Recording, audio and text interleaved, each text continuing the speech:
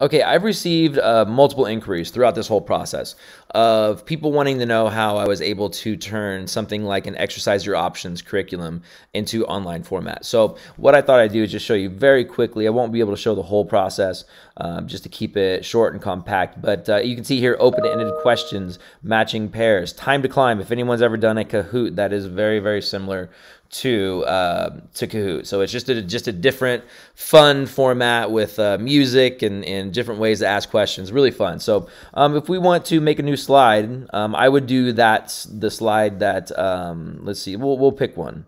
I'll open up. So what I did is I went to the exercise your options Dairy Council, and I was able to access all the curriculums. So I was able to get the booklet all in PDF format. And so then if I just go Command Shift 4, then all of a sudden I can now select basically what I want to take a picture of. So if I want to do this one right here, I could take a picture of this.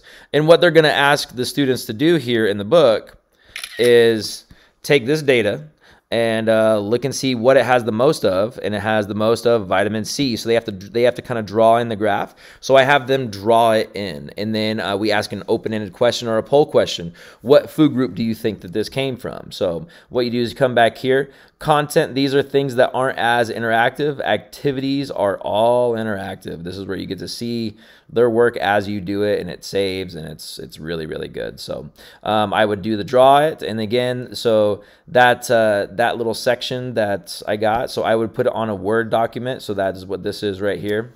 I have a Macintosh, so it's Pages, but it's essentially Microsoft Word. So I would just put that in there like there, and you can resize it as you know, whatever you want. It is basically just a JPEG at that point. And then so now I would export this as a PDF. So then when I go back here, I can upload the PDF and then just give instructions on how to draw, and like make sure you use the draw tool to draw the graphs. And then the next question would be maybe an open-ended question or a poll question. What food group do you think that this came from?